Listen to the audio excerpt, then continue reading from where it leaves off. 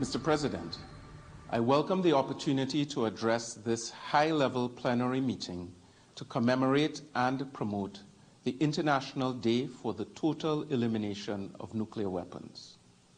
I wish to express our appreciation to you, Mr. President, for convening this meeting, and allow me to acknowledge the Secretary General and to thank him for his well-known devotion to the cause of nuclear disarmament and for his participation today.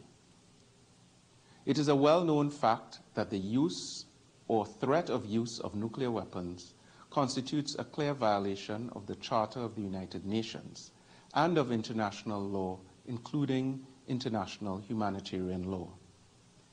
76 years ago, the most destructive weapon of war ever employed by humankind resulted in indescribable devastation.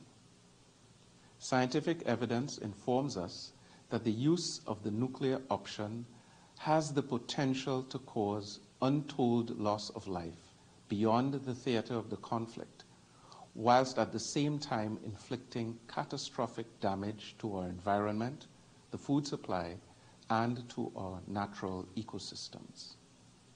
Given these far-reaching implications that threaten our very existence on this planet, Trinidad and Tobago holds steadfast to the belief that in order to achieve sustainable international peace and security, there must be a commitment to the total elimination of nuclear weapons.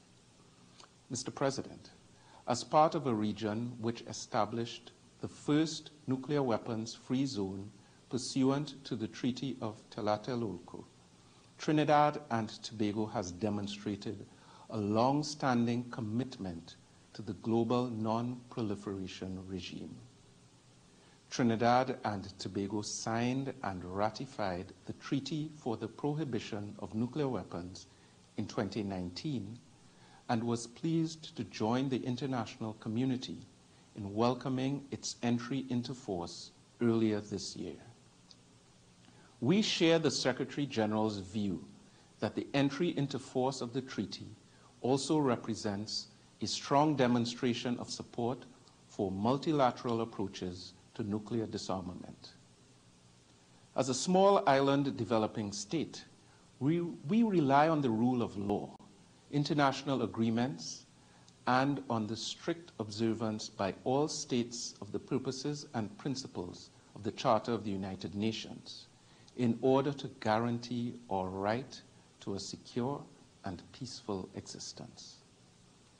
Trinidad and Tobago's support for the Treaty for the Prohibition of Nuclear Weapons is in alignment with our National Development Strategy and the 2030 Agenda for Sustainable Development. We remain concerned that the continued buildup of arsenals by nuclear-armed states could potentially place the world on a path that all states should commit to avoid. Trinidad and Tobago therefore welcomed the recent reaffirmation by two nuclear-armed states of the principle that a nuclear war cannot be won and must never be fought. That is why Trinidad and Tobago continues to encourage states that have not yet done so to sign and ratify the treaty to prohibit nuclear weapons, as it provides an option for immediate action on nuclear disarmament. Mr. President, in closing, we urge members of the international community to undertake negotiations on nuclear disarmament in good faith and to work toward removing the threat of nuclear obliteration. I thank you.